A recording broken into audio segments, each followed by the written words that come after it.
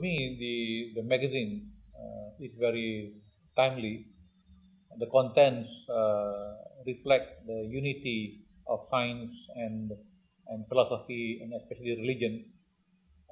The way it is portrayed, the articles are written in a very good, clear manner. The English is excellent.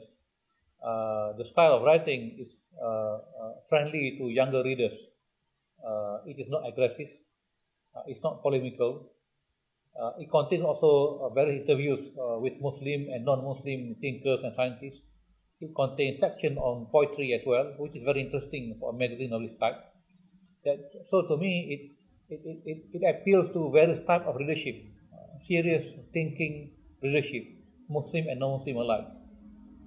I pray that this magazine would have wider appeal, especially in the Malay world. I noticed that your branches, you have branches in Pakistan, in Nigeria, in Australia, in Europe, but not in Malaysia or Indonesia or Singapore. Maybe you need to set up a distributing branch in this part of the world, because we have got 300 million people here, and many of them do read English very well also.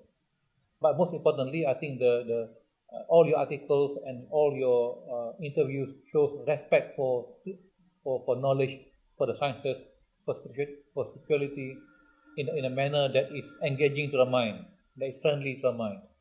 And I think it's what we need nowadays.